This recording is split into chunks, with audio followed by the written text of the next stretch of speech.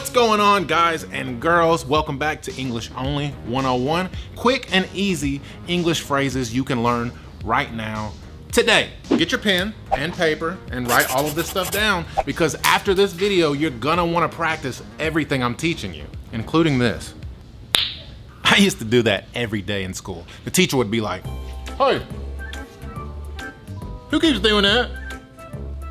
Is that you, Monzano?" What? No. What? Hey! Okay, first phrase of the day is beat it. Beat it. Beat it. Beat it. This phrase means get out of here. It's considered impolite, but nobody really takes this as an insult. Most people take it as a joking around, humorous way of saying get out of here. So if you're gonna say this to somebody, make sure you say it with a funny, humorous tone in your voice. Hey, what are you doing here? Beat it. Beat it. Beat it. But you wanna be bad, just beat it. No one wants to beat it. Number 2, get lost. This means the same thing as beat it. It's a different way of saying get out of here. Again, this is a humorous way of telling somebody to leave. Hey, what are you doing here? Get lost. Hey, vato, you don't look like you're from this part of the city, Holmes. You should get lost, fool. You should get lost, fool. Number 3, what's up? What's up? What's up? Probably the most used English phrase on earth, possibly. You're at the store, you see somebody that you haven't seen in forever. What's the first thing you usually say? What's up? What's up? Every single time you see your friends, you say the same exact thing. What's up? What's up? It's the same thing that friends say in Spanish to each other all the time. ¿Qué pasó, wey? ¿Qué onda, wey? Number 4 is what's popping. What's popping?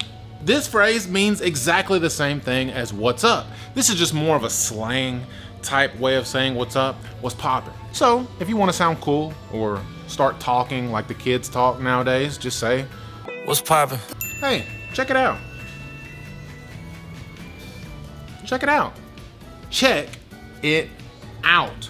This is a very common way of saying, look at that. Look at this. Check this out. Check that out.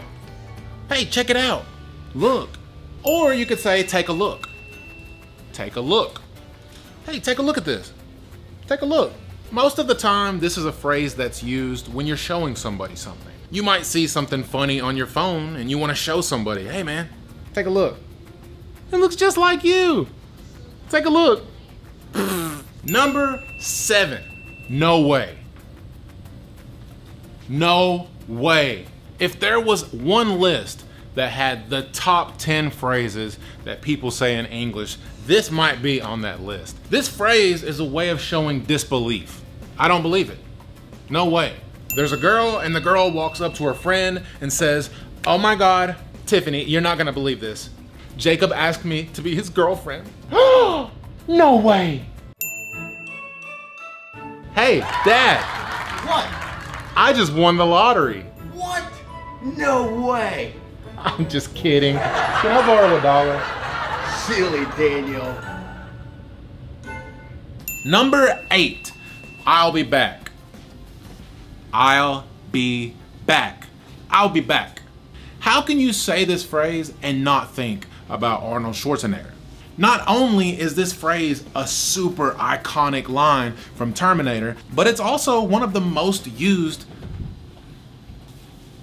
Hello, guys. Get out of here. But it's also one of the most used English phrases, period. If you're leaving somewhere and you plan on coming right back, you would say, I'll be back.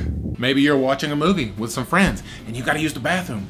Ooh, I gotta go to the bathroom. I'll be back. Or maybe you're like me. Every time I go to a restaurant and I get done eating and I'm leaving, the waitress says, bye, thank you for eating with us. And I turn around and say, I'll be back.